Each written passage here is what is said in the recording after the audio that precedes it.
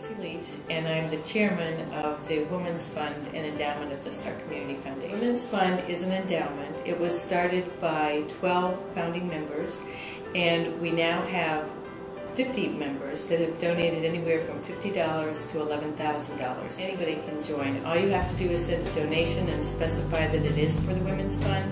You can give a donation in memory of someone, and that enables you to become a member as well. What type of committees can they get even more involved with? Well, we have a development committee which goes out and recruits new members, and that's a popular committee.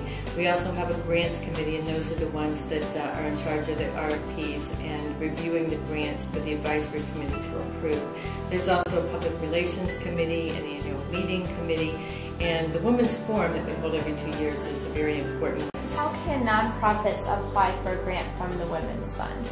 Okay, one of the ways is to check the website for the Stark Community Foundation, because there's information about the Women's Fund on that.